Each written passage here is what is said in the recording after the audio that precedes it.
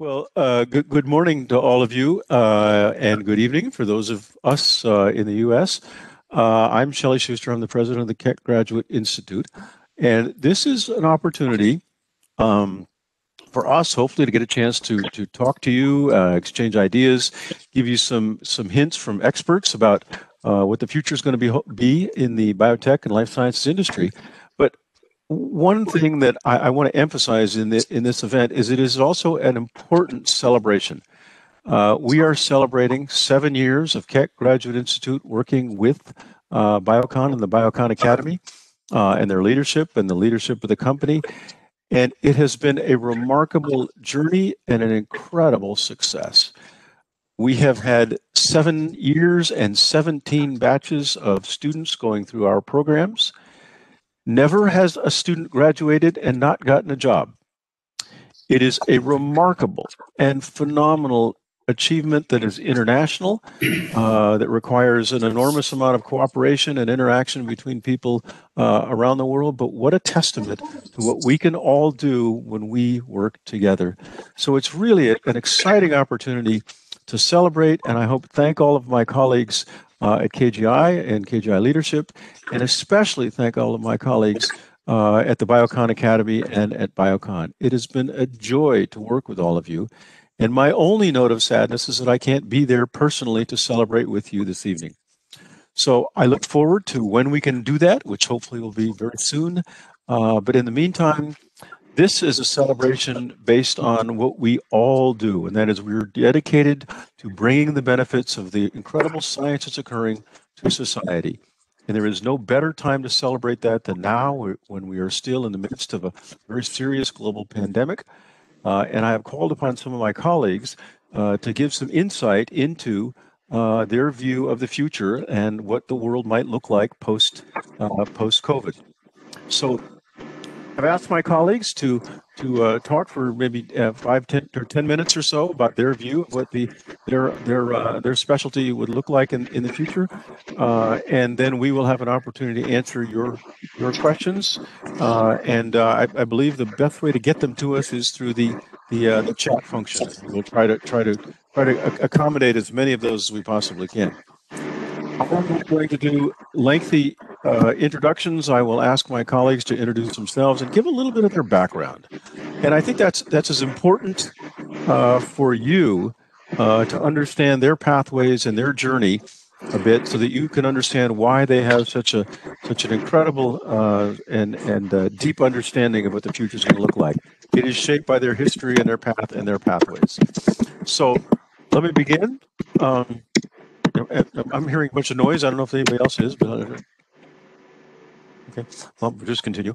And let me start by asking Jim Widergren.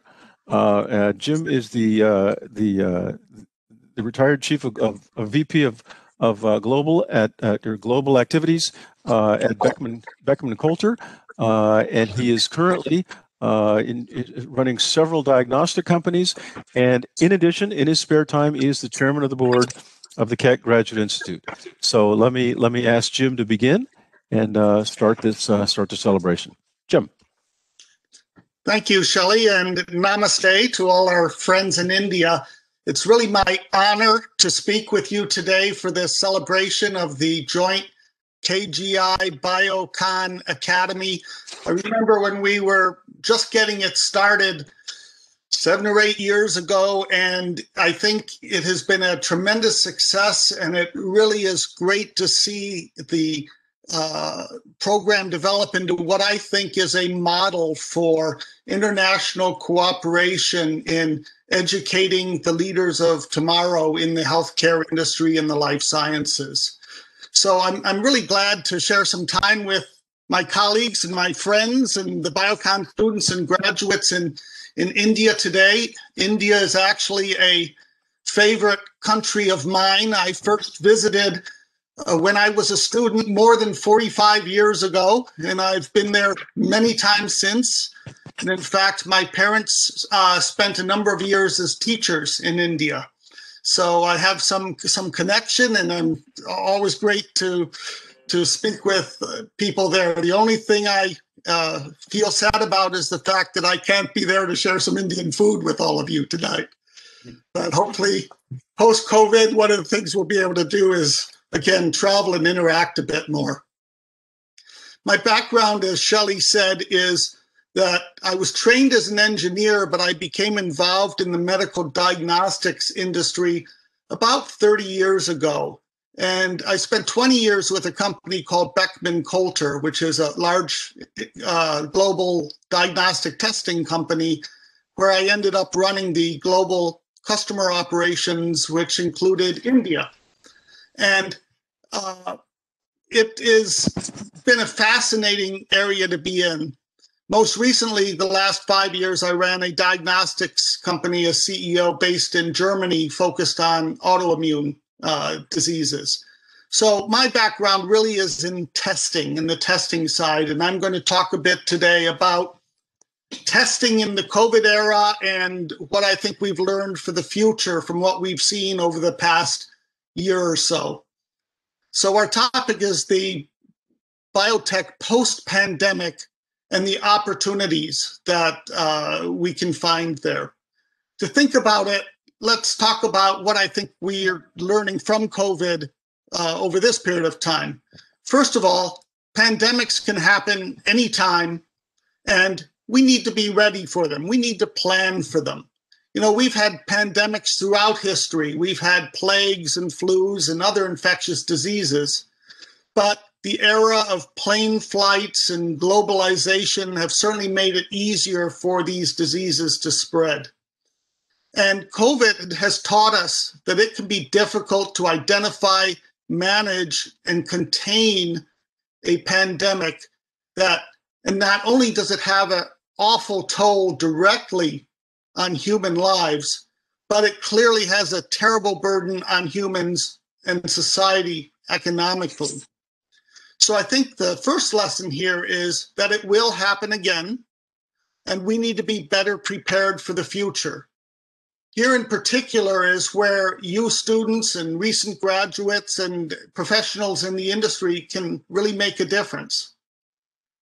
You know, I think it really is an exciting time in biotechnology as our knowledge and our capabilities are growing exponentially. It's amazing for me to think that the double helix structure of DNA was only discovered less than 70 years ago, and that this insight has allowed us to develop remarkable technologies to understand and fight COVID.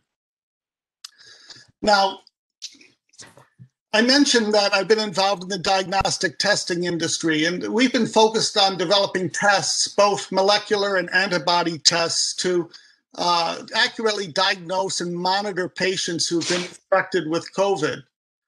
And this is difficult because you want to ensure that the tests are accurate as possible, but you also have to balance the time that it takes to get results, the cost of the test, the difficulty of running the test, the difficulty of manufacturing it, and how do you distribute it. No test or medicine is of any value if you can't get it to the patient who needs it. And it's of no value if they can't afford to have the test. So we have two major types of tests that are being used today for COVID. In general, they're the molecular PCR-based tests and antibody or antigen tests. And they differ in some fundamental ways. The molecular PCR tests usually use a swab of the nose or saliva, and it looks for the molecular signature of the COVID virus.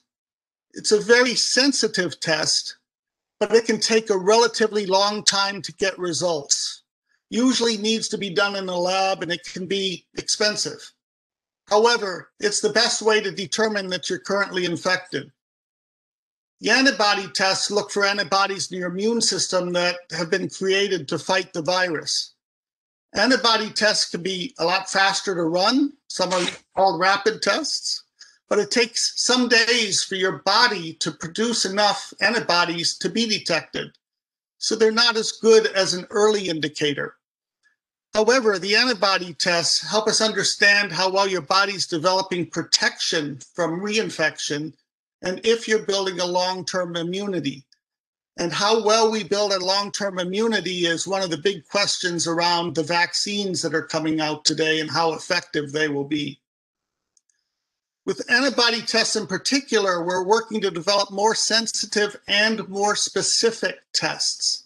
Sensitivity is a measure of how well a test detects a small amount of a specific virus or bacteria. So when someone says they have a 95% sensitivity for a test, it means that in 100 infected patients, you'll detect 95 of them, but 5 of them will be falsely shown as being negative. A false negative means you're infected, but there's not enough virus in your system to detect it. Specificity is whether you're detecting the specific disease you're measuring. For example, a specific coronavirus rather than another strain of coronavirus or something else like a flu. So you have a danger of a false positive saying the patient has coronavirus when they in fact have something else.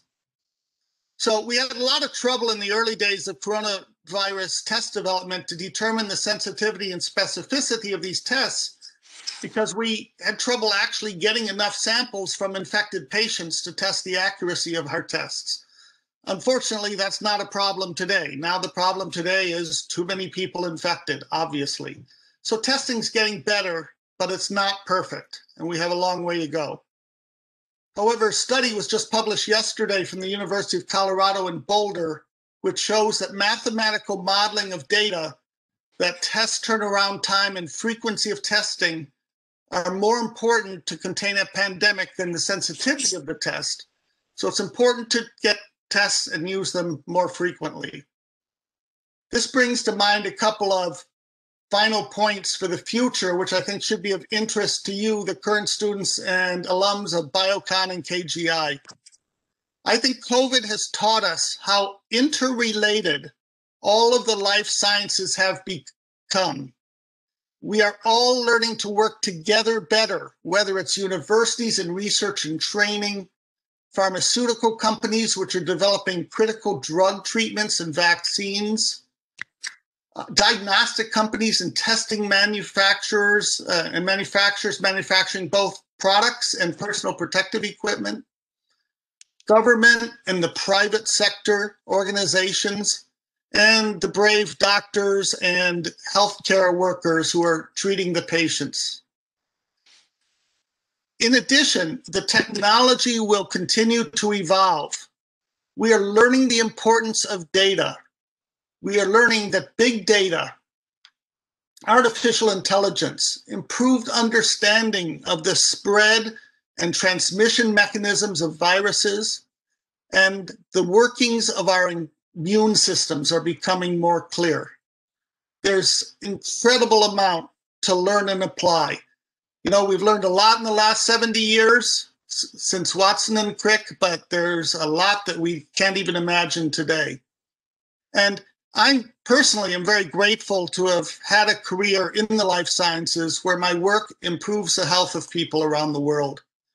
I'm really excited when I see young people like many of you wanting to make their own career in the life sciences. For there's an old saying which goes, if you don't have your health, you don't have anything.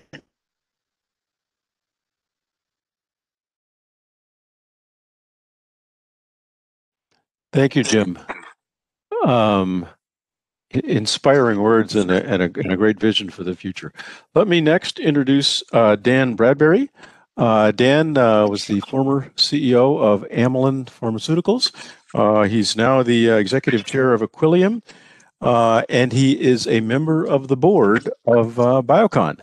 And of course, in addition, he is a longtime member of the board of the Keck Graduate Institute. So it's a real pleasure to introduce Dan Bradbury. Thanks, Shelley. I have to tell you, I'm just super excited to be talking to everybody this evening who've been involved in the Biocon Academy. I think it was probably 9 years ago now, I think, when Shelley and I first had a conversation about Biocon Academy and the opportunity for creating, really innovative learning opportunities for people within the biotechnology industry, and particularly at Biocon. So just a little bit of background on myself. So I've been, you can probably tell by just looking at this new blonde hair that I have, that I've been in the biotechnology industry I should say pharmaceutical biotechnology industry now for just about 40 years. I actually started in the industry before I went to university in the lab, and have been working mainly in the pharmaceutical industry, and then joined a biotechnology company first in 1994, which I ended up running, a company called Amgen that Shelley mentioned. We sold that company in 2012 to Bristol Myers Squibb and AstraZeneca. And since then, I've been mainly focused on doing board work. I joined the Biocon board in 2013, having worked with Biocon for many years prior to that. We had a collaboration at Amgen with Biocon when I was at Amgen. And knowing, I guess, Kieran now, the founder, for close on 20 years, I would say, probably now. But also doing board work, consulting, but also investing in the biotechnology industry.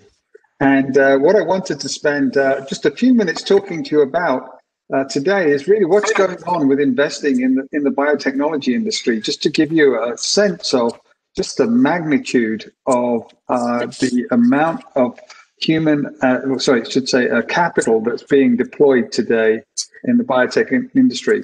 I will, I'll apologize for the fact that I'll give you some statistics today that are mainly focused on the US, as that's where I have most of my access to the numbers. But I will mention a few things that are also going on in India that I think probably are important to everybody who's been through Biocon Academy. So just to say, three kind of questions that, I wanted to kind of talk to you about today is, one is what's been going on biotech for the last, 10 years now, is there's just been an increasing amount of investment in the biotechnology industry. And so one question is there still upside, in biotech investing? And what are the key ingredients that are actually going to drive investment outperformance? And there's also, Jim was talking about some of the lessons learned in COVID-19. Well, there's some very interesting lessons, I think, learned about COVID-19 and the pandemic that we're all having to live through in terms of what that means for biotech investing. So to just give everybody a bit of perspective with regards to kind of where we stand today with regards to biotechnology and biotechnology companies. So if we go back 20 years, in 2000, here in the United States, there were 8,021 US public companies. At that time, there were only 66 biotech or life science tools or diagnostics companies. So that represented 0.8% of all public companies in the United States were focused on life sciences. Today, actually, as a result of consolidation, there are 5,397 public companies in the United States. But of those 5,397, 479 of them are biotech, diagnostics, or life science companies. So that now represents 8.9% of all public companies in the United States are actually life science companies. So that's a greater than 10x increase in the proportion of companies that are public companies in the United States, which are now focused on life science. And this upswing in terms of the proportion is actually accelerating. If you actually look at capital formation in our industry, biotech is very much driven by innovation. And if you look at kind of what that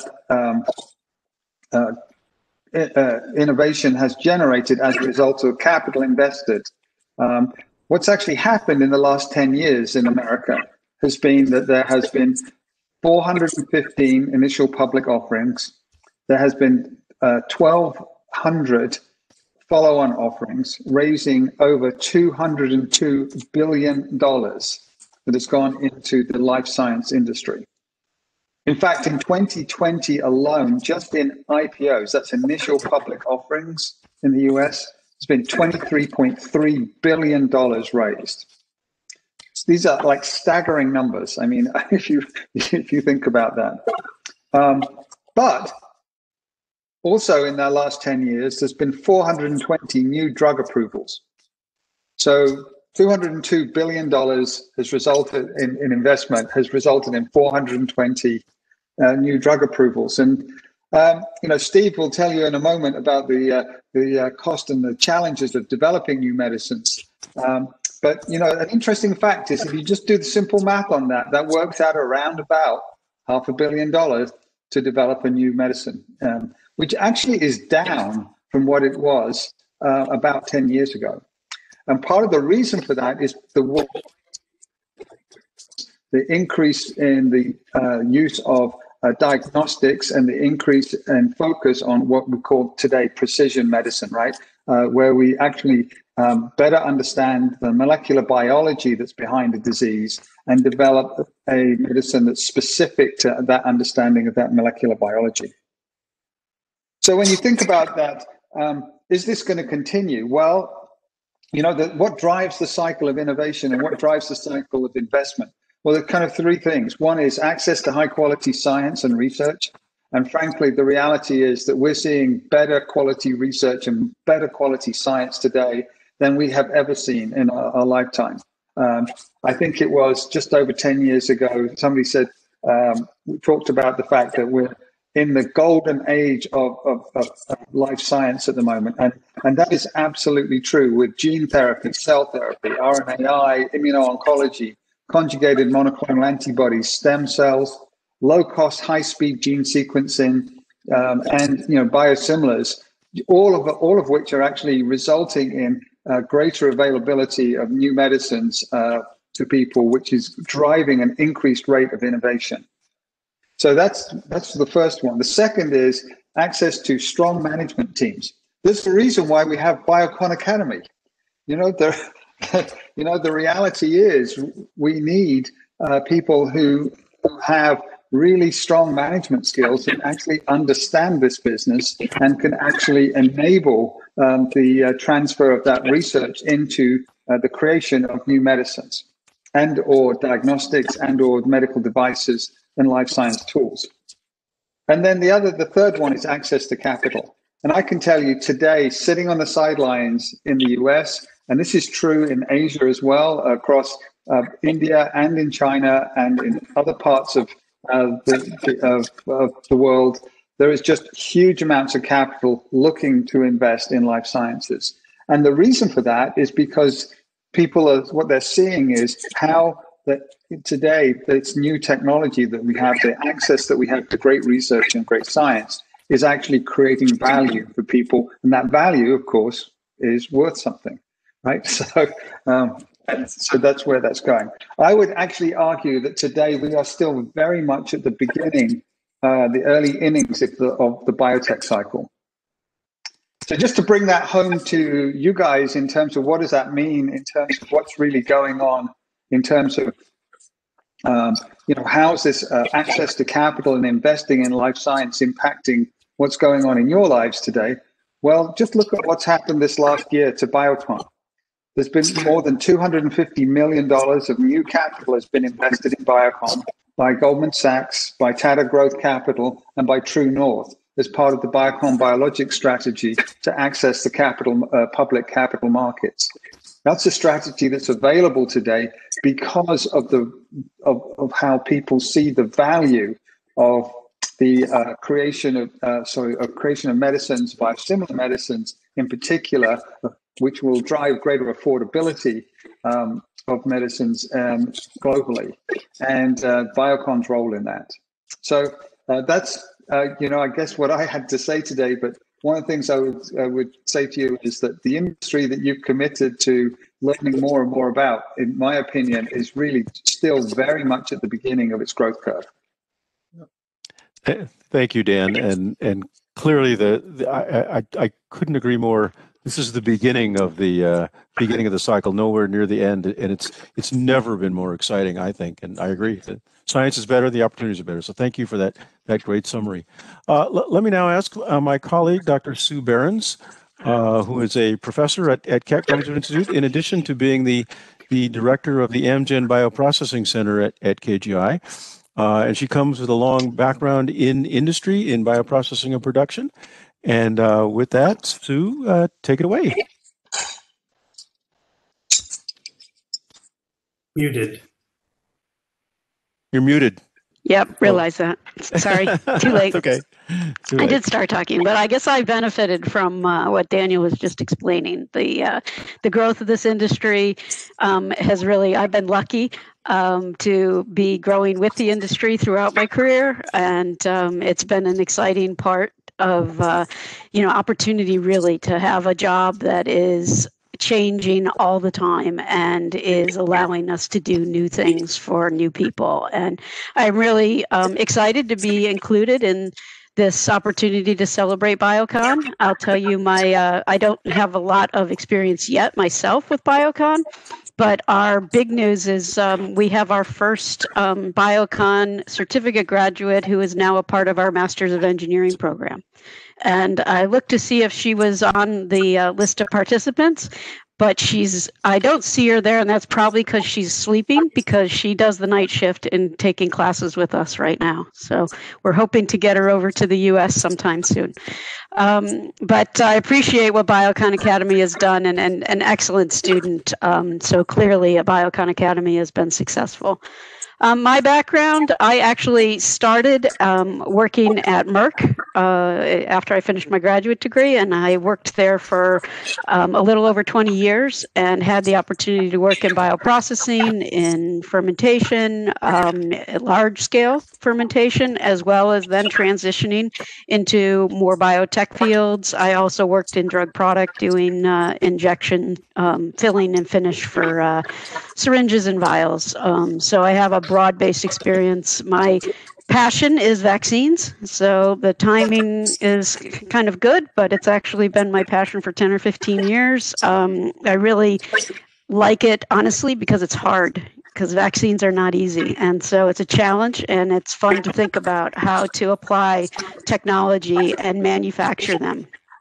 So manufacturing is often the last thing that gets thought of when people are discovering new medical treatments, and we have to catch up. So we do that by trying to stay ahead of the curve on technology trends, trying to keep an eye on what our medical partners are doing and what they're developing so that we can be ready to manufacture those products when it comes. And right now, we talk a lot about the 3 pillars of medicine.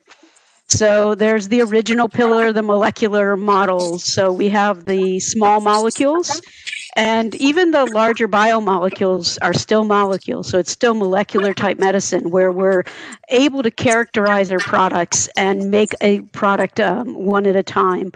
When you start moving into the gene therapy space, where you're actually changing the genetic material of the patients you're trying to teach, it requires a whole different kind of product. And then finally, cell therapies are a different kind of product as well, where we either change the genetic material outside the body or inside the body of a cell, but we're looking to change how the cells operate. And honestly, in looking at those 3 pillars, vaccines kind of fall between gene therapy and cell therapy, depending on the kind of product they are, because we're trying to change the way the cells operate inside the body. And so we have been doing this a long time. A lot of things that seem new are actually kind of old, but we're applying those principles into new opportunities. So being able to help with CAR-T, the biggest learnings for helping in manufacturing of CAR-T are things we've learned in vaccine manufacturing. So bringing to scale cell-based manufacturing is really dipping into the learnings that we've had through vaccines. And when we start to talk about stem cells and potential regenerative medicine, that's another area that requires a lot of in-depth understanding of both the science and the engineering for how to grow these cells and how to provide cells that are regularly made the same way, because consistency and quality is the most important thing in our deliverables as a manufacturing organization. So I wanted to just kind of talk high level about what in bioprocessing is changing and where is it going. So in order to do that, you kind of have to think about what bioprocessing is. And there's really three main components: cell growth, bioseparations, and then the final product that's being delivered to the patient. And so if you think about cell growth and production, we've gotten very good at large-scale mammalian cell growth, and we are growing in 20,000-liter bioreactors, cells that have been modified to pump out monoclonal antibodies or other proteins. We still use a lot of microbial fermentation to make insulin and enzymes and other products, and those will continue to get more important. The DNA, RNA vaccines are often made using microbial fermentation, so I think, are going to see more of those now that we're seeing vaccine data that says that platform is likely to work. So what's going to change? What's changing? Actually, it's interesting because we spent all our time trying to get bigger, and now we're trying to get smaller again. So we want to make our product very efficiently. So we want to make our equipment smaller. So we learned a lot about how to scale up. We now talk about scaling out. How can we make lots of smaller pieces of equipment rather than one huge piece of equipment?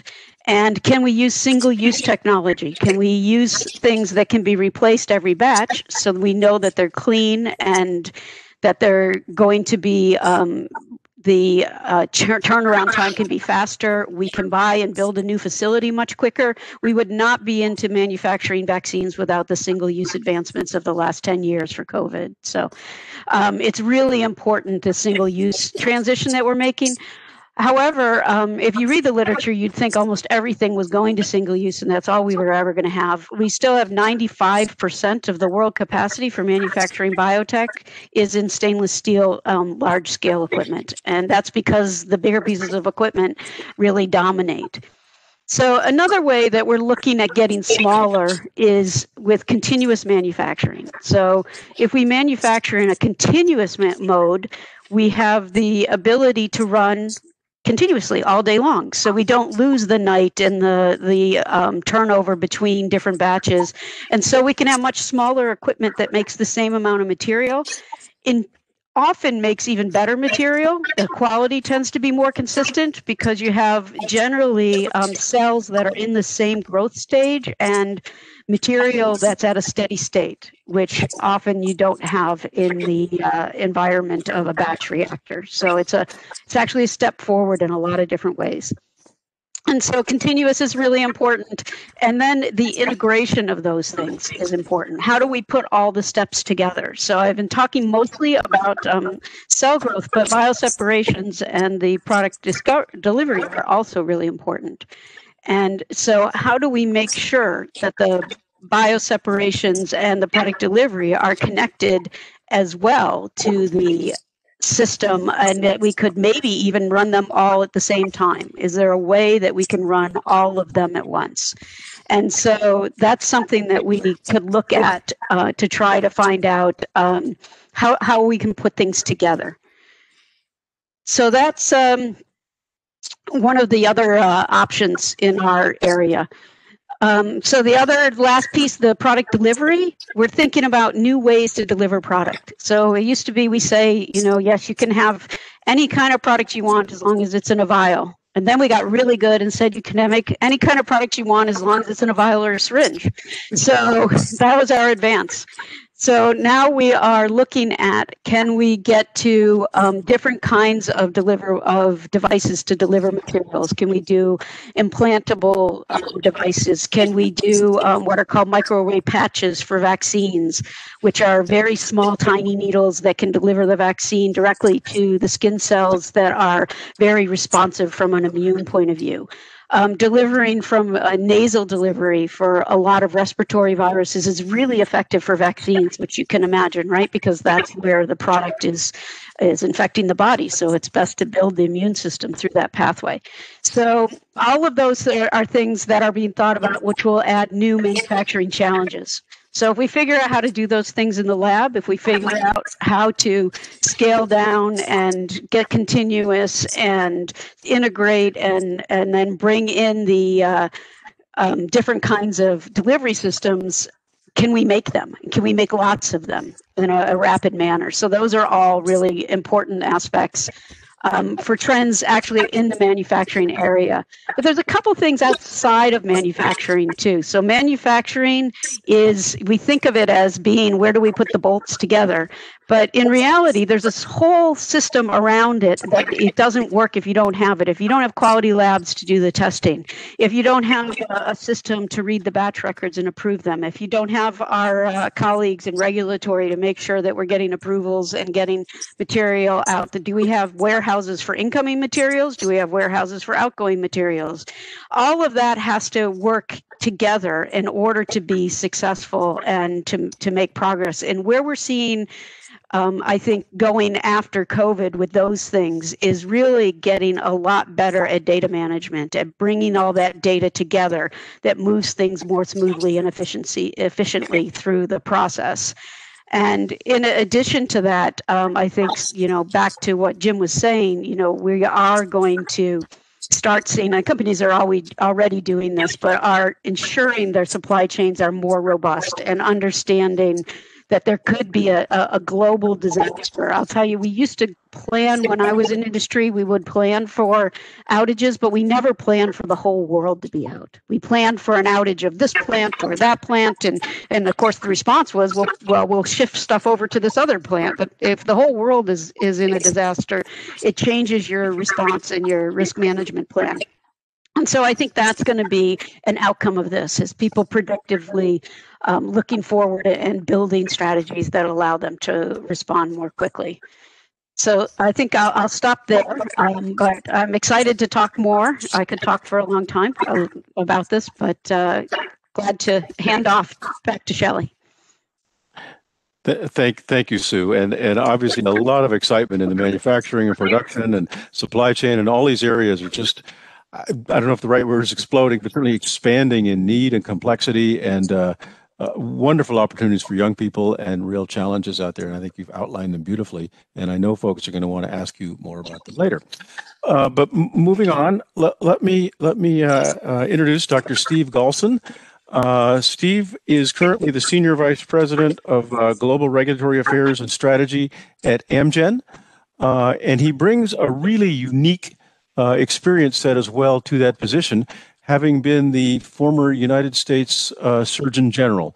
So let me give Steve an opportunity to talk about all of the world and regulatory affairs. Steve. Thanks, Shelley. And I'll just say, in addition to that role, I also managed the drug part of FDA. So it's really a pleasure to speak to you for a few minutes to celebrate the impressive history of KGI's collaboration with Biocon. So congratulations to everyone who's led and participated in this impressive program. I want to talk a little bit about our adaptations to COVID that the industry has gone through. And this pandemic has hit home for me, as two of my children are emergency medicine doctors, and they're working with COVID patients every day. So far, so good. Over the last few months, we've seen health authorities around the world come up with creative and necessary solutions to enable drug development to continue even in the face of the COVID-19 pandemic. And I want to talk to you a little bit about that. We've learned some lessons from these adaptations, and we've begun to envision how some of them may transform from temporary solutions during a global crisis to permanent standards that we apply to a wide variety of clinical trials and regulatory affairs under normal circumstances. As many of you know, Amgen's a global company with a long history in biotech, and after 40 years, we're still growing. Our mission is simple: to serve patients. We do this by addressing unmet patient needs in grievous illnesses and by bringing a deep understanding of the role genes play in disease to our search for medical breakthroughs. Amgen operates in over 100 countries, including 14 in the Asia Pacific region, coordinated out of our regional headquarters in Hong Kong. We've invested heavily in the region. We have many Amgen contract employees around India, and we're working to develop local capacity as well. We operate a next generation manufacturing plant in Singapore, which is providing world-class manufacturing, some of the aspects that you just heard about, and ensuring quality and supply. And we also have a research and development hub in Shanghai. When the COVID-19 crisis began late last year and quickly spread around the world, the response, as you know, was an attempt to limit the spread of the virus. The result was, for a period of time, progress on drug development through clinical trials came to almost a halt in many parts of the world. However, as the scope and the scale of that crisis became more evident, we started to understand that COVID-19 was going to be around for quite some time. It became clear that as a society, we couldn't sacrifice patients suffering from other grievous illnesses in order to slow the spread of COVID-19. Thus, health authorities around the globe began exploring how drug development could continue while minimizing the risks from COVID-19 for patients, healthcare professionals, and the regulators themselves.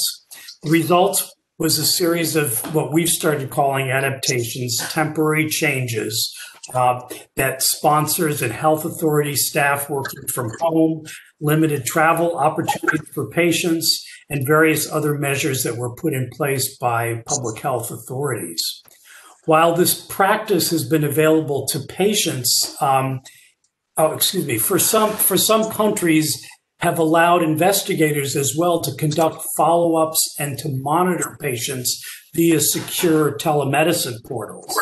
And this practice has been available to patients for the treatment of various ailments for many years. Regulators still expected these monitoring sessions to occur in person for clinical trial participants. So faced with the risk of COVID-19, it became clear that for certain trials, such as those for simpler conditions, telemedicine was an acceptable alternative. Similarly, many countries still require hard copy paper submissions or wet signatures for a variety of regulatory tasks. Some of these countries have either waived these requirements now or temporarily deferred them to eliminate the need for sponsor and health authority staff to come into direct contact with each other. Certainly not all of these adaptations are appropriate for all clinical trials. For example, direct patient delivery of investigational products does not work for medications that require intravenous infusion. However, these adaptations can and should continue to be supported by regulatory bodies going forward, even when the pandemic has ultimately passed. Our experiences over the past few months has shown that this can be done without increasing risk to patients or impacting the integrity of clinical trial data. Let's pause a minute and think about what this might look like in the future, focusing on a patient. Imagine a future where a patient who is a candidate for a cardiovascular clinical trial can have many of their interactions with the investigator team remotely. Perhaps the particular patient we're talking about lives in a rural area far from the primary investigational site.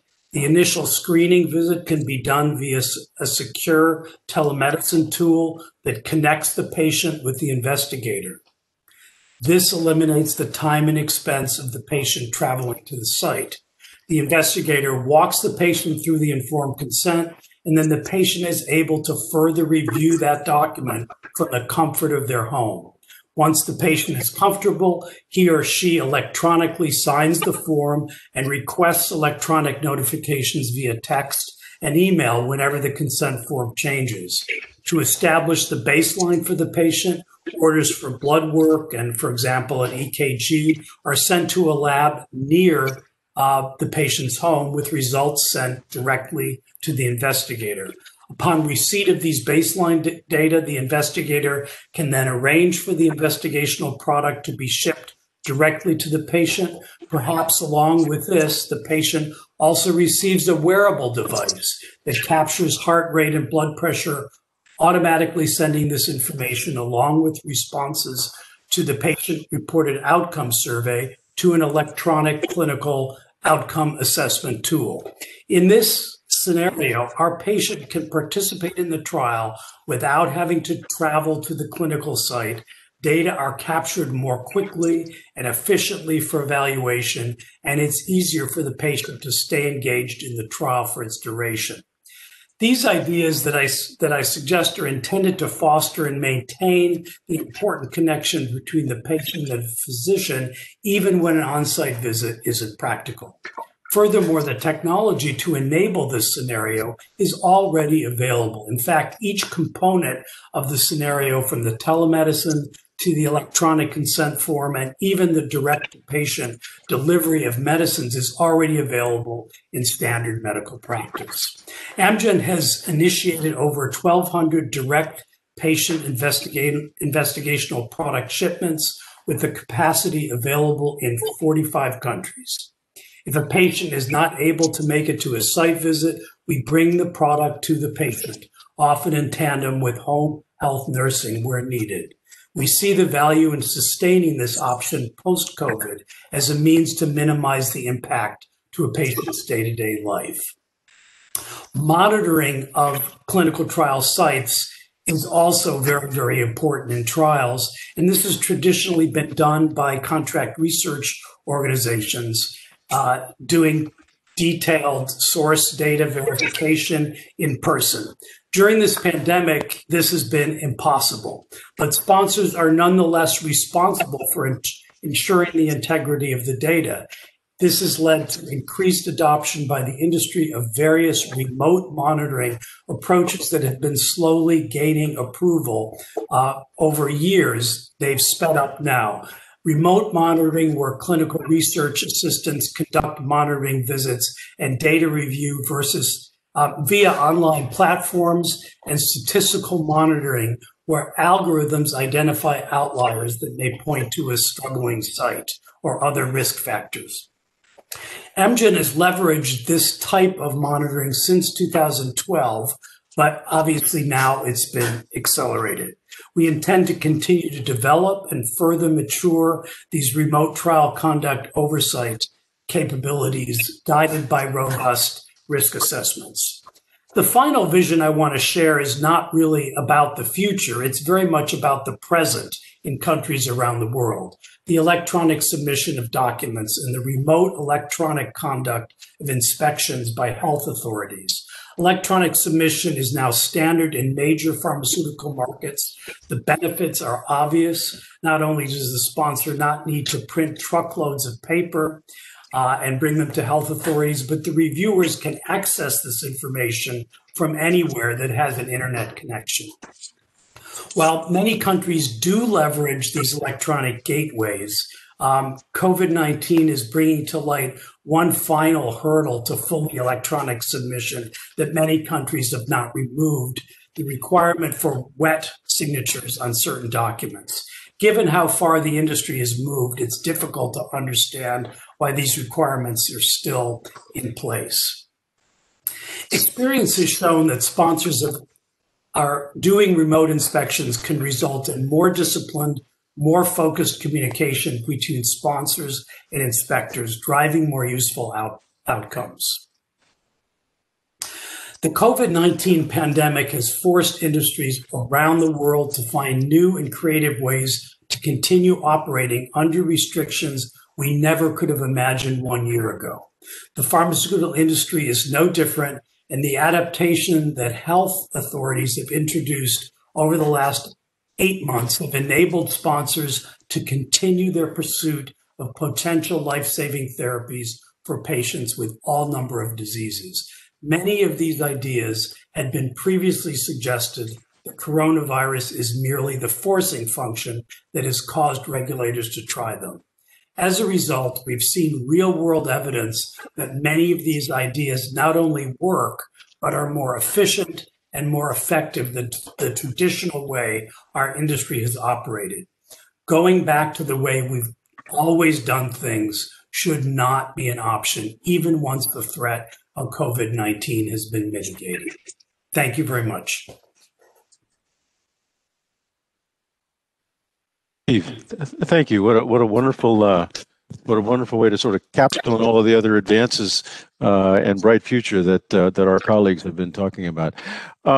We have a couple minutes. Bindu, I've seen a bunch of questions flash through. Do we want to like pick two? How would you like to do that? Because I know our time is limited, and we can certainly explore the ones that we don't get to, which will be most of them.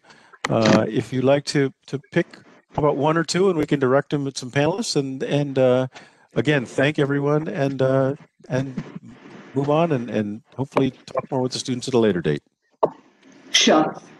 I'll just pick up some questions from the chat. So this is for Daniel. It says, dear Dan, as James was mentioning, pandemic was there and will be there. Do you draw parallel with biotech investments from startup perspective? I'm sorry, could you say that one again? Sorry. I didn't, yeah, I broke up a little bit, Bindu. Yeah, okay. Sorry, I didn't. So this was like, do you draw parallel with biotech investments from startup perspective? From Tata's perspective. Well, so actually, it is interesting from Tata's perspective. Sorry, Daniel, it is startup. I think is that what startup, you said? yeah. Startup. Yes.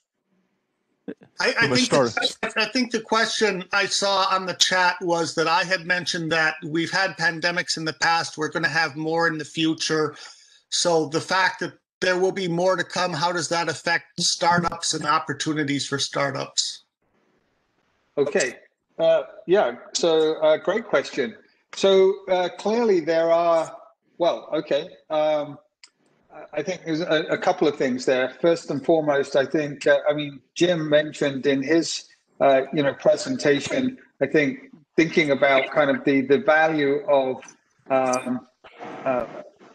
certainly of diagnostics in terms of managing pandemics going forward. But I also think, one of the things we're kind of looking at here now in terms of interventions with regards to potential future pandemics is a greater focus on antiviral as well as immune modulating therapies, and considering the potential impact of future, I guess, unknown viruses that are likely to occur going forward.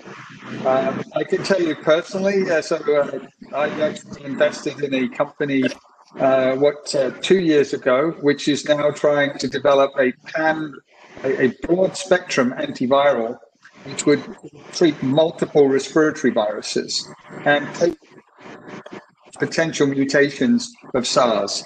So while today we're looking at SARS-CoV-2, we obviously have had other SARS viruses as well. But you can actually model somewhat likely permutations in the future, what might be possible, and so I would say that there certainly is a market for that. And one of the things that is very clear, if you look at kind of governmental responses to the pandemic in terms of the amount of capital that's been made available to support research into drugs to treat the pandemic, I think you're going to see even more made available going forward to actually stockpile somewhat opportunities for interventions against future pandemics. Yeah. Thank you, Daniel. So there was a question from Sampriti. This is for Steve. It's for you, Steve. She has mentioned, as you mentioned, drug development in this COVID situation has led to a halting of drug development of other major diseases. Will this continue as the same, or there will be another pressurized situations for industries to run parallel strategies for both COVID drug development and drug repurposing along with other sectors or diseases? So what happened with clinical trials around the world is that they slowed to a crawl or a stop in the spring, but they have slowly restarted around the world.